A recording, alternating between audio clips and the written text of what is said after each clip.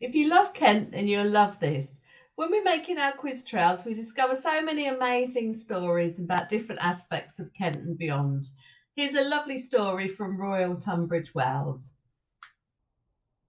Queen Victoria was a regular visitor to Tunbridge Wells, as it was called then.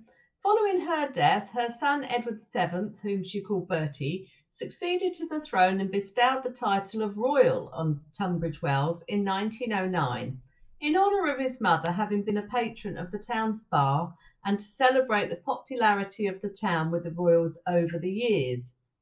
Benjamin Disraeli, writer and politician, became Prime Minister of England in 1868.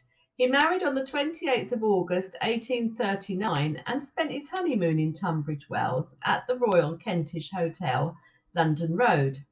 His bride, Anne Marie, was 12 years his senior, had been recently widowed and wealthy. Due to inheriting her husband's vast fortune, Benjamin was up to his ears in debt, facing ruin, and unkind friends claimed he was a fortune hunter. At that time, the debtor's prison was the usual result for financial mismanagement, but Disraeli was saved from this fate, as at that time members of Parliament were immune from arrest. Mary Ann was the daughter of a sailor, and while she had wealth from her first marriage, she lacked social standing and struggled to some extent with the social demands of Victorian society. However, she was quite an outspoken character at times. It was certainly a lively, passionate love match by all accounts. Lots of shouting, rows mixed in with lots of fun and laughter.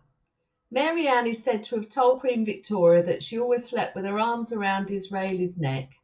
He wrote of her that she was the perfect wife. In 1868, Benjamin persuaded the Queen to give Mary Ann a peerage in her own right, and so when the sailor's daughter died 4 years later, she was with the title of Viscountess Beaconsfield.